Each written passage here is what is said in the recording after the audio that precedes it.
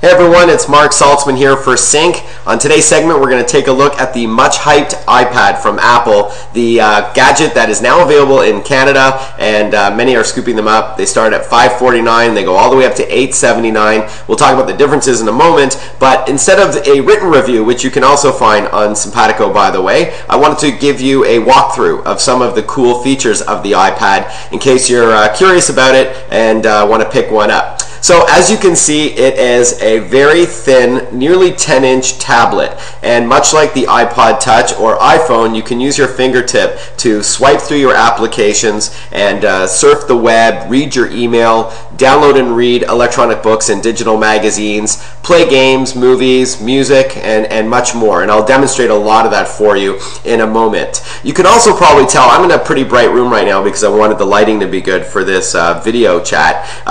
So as a result, you can see it's got a glossy screen. It does look great, but you could have some problems reading electronic books in the sun. It's not as good as those anti-glare screens on an Amazon Kindle or Kobo or Sony reader, but it's not as bad as I thought it would be. As long as you angle it a certain way, it's just fine. And I don't do that much reading in direct sunlight anyways, but just wanted to give you a little caveat because of the room that I'm in right now. All right, let's demonstrate some of the cool features of the iPad. Book reading is going to be one of them. You can download books from the iBook store, which is part of iTunes, and you can use your fingertip to swipe through the pages like a real book. So how cool is that? And if there's a word that you don't understand, you double tap and you tap the word dictionary and it gives you a definition right there. Much like other electronic books that you would download, you can adjust the font as well. You can make it larger or smaller, so that's a nice advantage. And there are thousands of titles to choose from, many of which are free. Bestsellers are about 10 bucks a pop. So as a book reader, it looks great, if you don't mind that glare. All right, let's look at maps. So this is Google Maps. This is where we are, where I am, rather, just north of Toronto. So much like the iPhone or iPod Touch, you can zoom in, get directions, and this is a satellite view, but you can also get a regular street view and as well, and share this information and put little push pins on the map. Video looks great. So there's an icon here for a video. This is a downloaded trailer for an upcoming movie. Take a look at this.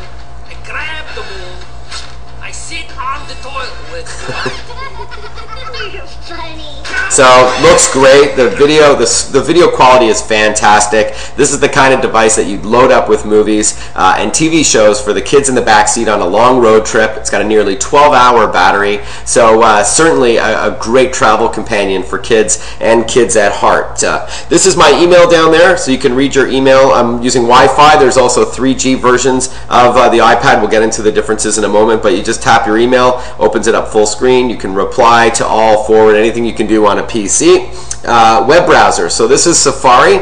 I am surfing the web here. I'll just go to a website like, let's say, CNN.com. And as you likely know by now, you can't surf the web when there's websites that use a lot of Flash or some Java. So it depends on the games and movies you want to access. There is a workaround, however, with a free app called Cloud Browser, and I wrote about that on the Sync blog, so you might want to check it out. But surfing the web with a fingertip feels great. So unlike a mouse and keyboard, you know, just picking this up off the coffee table and surfing the web and pinching and zooming and rotating just feels amazing. Games are great on this thing. So not only are there games designed for the iPad that you would buy, but this is, for example, an iPhone game, popular one called Doodle Jump. So what you want to do to play this is simply tap the little 2X button in the corner and it enlarges it full screen, and then it's absolutely great. It looks really good, even though it's blown up. Okay, I can't play this backwards. It looks really good on the iPad when it stretches it full screen. And to me, this is one of the most important things about the iPad, is that out of the box, it works with more than 200,000 of the downloadable apps already available at iTunes. So it's plugging into a very healthy ecosystem already, not to mention all the hardware accessories already available.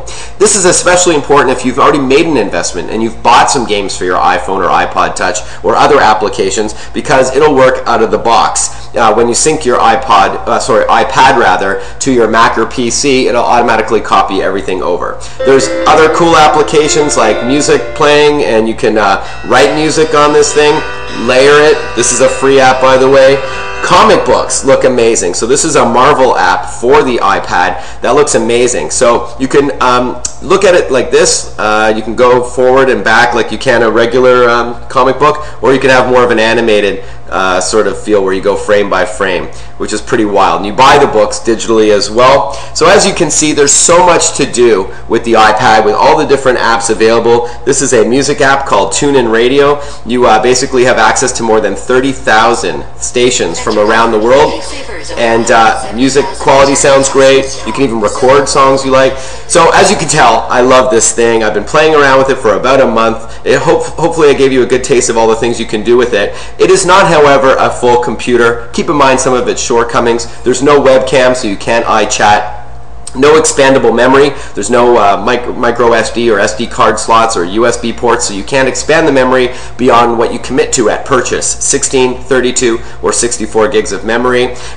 There's the flash problem with the web browser, even though there's a workaround.